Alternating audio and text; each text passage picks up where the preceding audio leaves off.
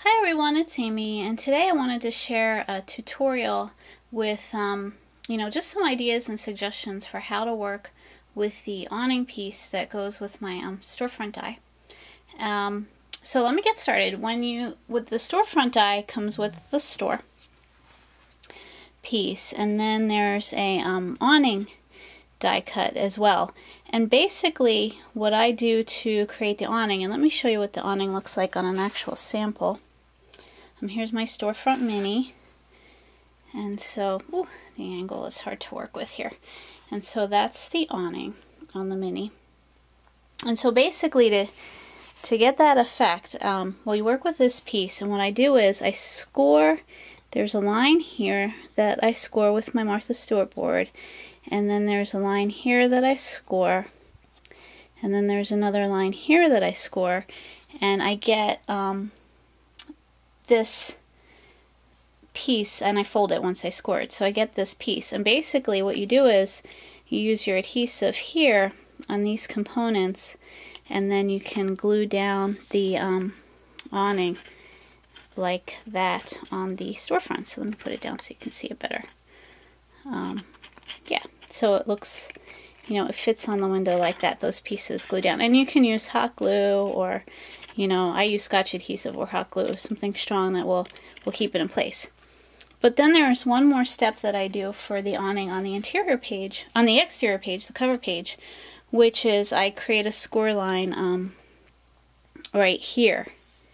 And so that way, by creating the score line there and creasing it, I get this effect for the window. So it looks, something like this. And you get a little bit more of an overhang on exterior pages. And the reason I didn't, kind of like make the cut come with a score line here is because basically on interior pages you probably don't want that much dimension, and you want it to lie flat. So on interior pages what I do is I just kind of chop off these sides here and here, and I get something that looks like this. And then I just put it here like that for interior pages, so that it lays nice and flat. And when it's laying like nice and flat like this, you really don't need or really want a score line there. So it's just as easy to put it in yourself and use your scoreboard to score the line, and then then crease it. So yeah, so that's how I work with the awning die cut that comes with my my storefront collection. But it's really, you're really not limited to that. There's so much you can do. And so I was playing, and so I took the Tim Holtz Elegant Labels die, and I cut it in half, one of them. And you can, and I put like a little jump ring and a little charm.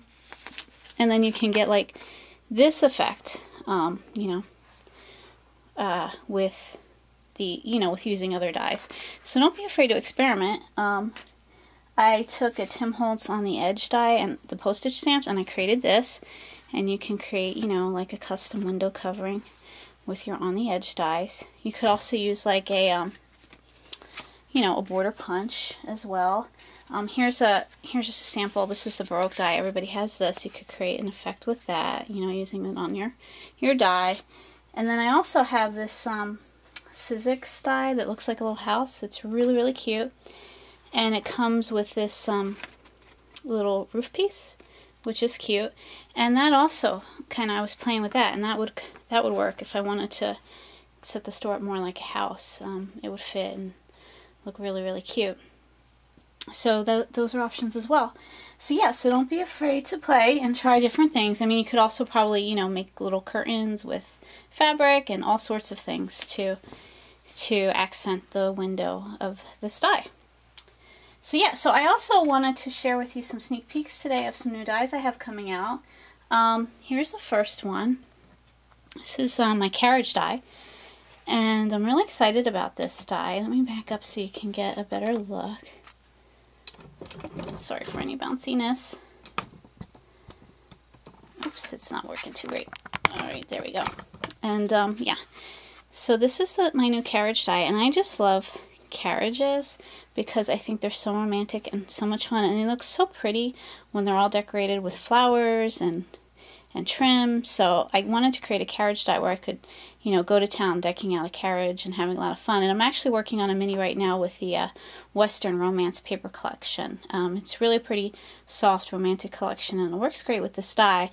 And also Jade from Jaded Studios, who's on the design team, she's working on a mini right now with this carriage die and the Prima Printery line, which is also perfect vintage collection to work with this particular die. So that's my carriage album. That'll be, you know, coming out in the coming weeks. And also this one's super fun. It's my kitchen die. And so this one's a little harder to see, but basically I have a little stove, a little retro stove, really cute, that I drew. And to sit on the stove I have a little teapot. So yeah, so you can put, it kind of fits perfectly on there. And then I also designed like a utensil rack. So that's really cute. And then you can put the utensils on there, and I have a little spatula. It's cute. A little rolling pin, really cute. A whisk. And a, oh, I love this. I love the frying pan. It's really, really cute.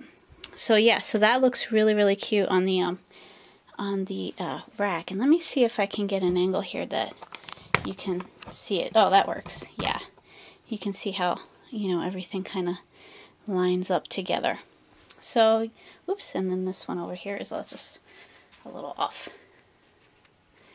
But yeah, but that's my kitchen album that I'm going to, you know, for my newest custom die cut collection that I designed with AccuCut. So yeah, so if you want any more information about any, you know, how to work with the awning or ideas or whatever, just send me a message. I'll let you know. And yeah, if you have any questions about the new custom dies that are coming out, let me know that as well. I'm always happy to answer them. And thanks everybody. Have a great day. Bye.